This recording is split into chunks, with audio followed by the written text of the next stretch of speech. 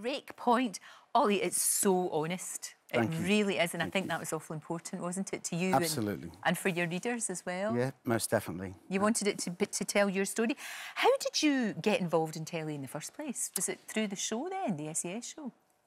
Yeah, well, basically, I sort of bounced around the world, going to different war zones, came back, bumped into my old mate Foxy, and, yeah, he got approached by a production company, and his best mate. Yeah. So yeah, it's all started there back in 2015, and now it's a powerhouse of a show. Oh, it's amazing, and of course, as we know, we've got the celebrity version, but the way that it really pushes people is quite remarkable. And of course, you had to go through that and worse, didn't you? Yeah, absolutely. I actually did it twice. Wow. Through a fault of my own, but yeah.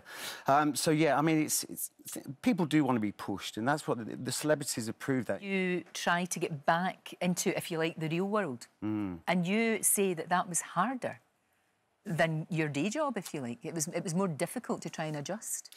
Yeah, I absolutely underestimated that. When you're behind the wall, you know, in the military and the special forces, you think you're invincible. You think you're going to rule the world when you come into Civvy Street. Yeah. It's not the same for everyone, but for me, it was a struggle for 10 years. I'd sort of bounced around the world, as I said before, trying to find my purpose, and it wasn't out there. I had to look within to find that. Yeah, and you say, you know, you're very honest, but in fact, you drank too much. I did. Because you self-medicate, don't you? Absolutely. You really do. You know, I used that as the to stop the chatter going on. Yeah. And yeah, it wasn't a good place to be in.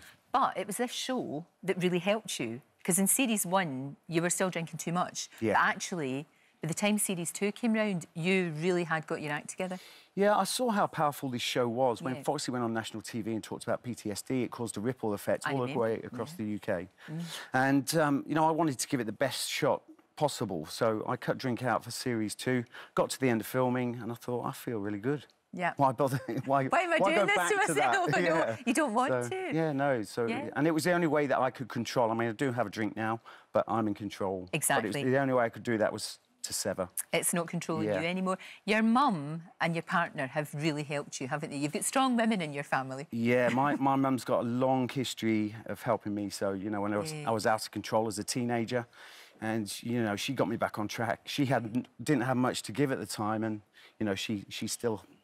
Sure. Yeah. She had love. Yeah, she did, and she pulled me through and showed me the way. And she's great, because there's a lot of, you know, there's a lot of sort of broken relationships along the line, but you're mending things. I mean, your partner and you very, very close, mending bridges with your son, which is fantastic. You know, so it's all good. It's all great. It's all really, I'm in a really good place, and yeah, the book has taken 48 years to write, but it's been, it's 48 been a years in the making. Yeah. Tell me though about this whole thing about strong men that I know that you really advocate, and it really does help people.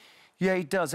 We started Strong Men with a couple of guys from the show, and Strong Men looks at men that are kind of going through issues because of bereavement.